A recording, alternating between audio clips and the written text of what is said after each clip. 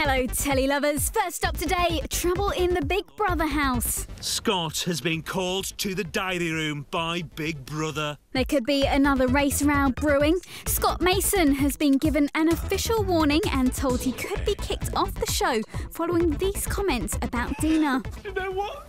They used to do that in my dad's takeaway. What? My dad owned an Indian takeaway. And they used to use everything with the hands.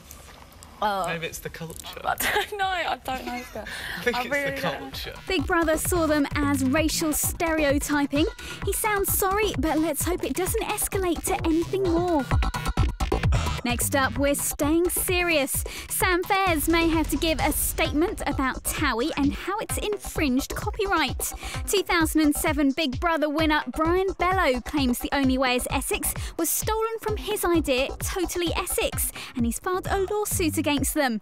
In Sam's book, she says Brian is upset as he got no credit for bringing the main characters to the table. But a spokesman for Lime Pictures, who produced Towie, said, "We believe our defence to the claim is strong and that it will be vigorously defended." Looks like drama on and off the screen. And finally, Stephen Mulhern is to film a pilot episode of classic game show Catchphrase. ITV apparently want to bring the 80s and 90s show back and into the 21st century with 3D graphics. Stephen, you have a lot to live up to. Roy Walker was a legend on that show. Good luck. That's it. More Telly Goss soon.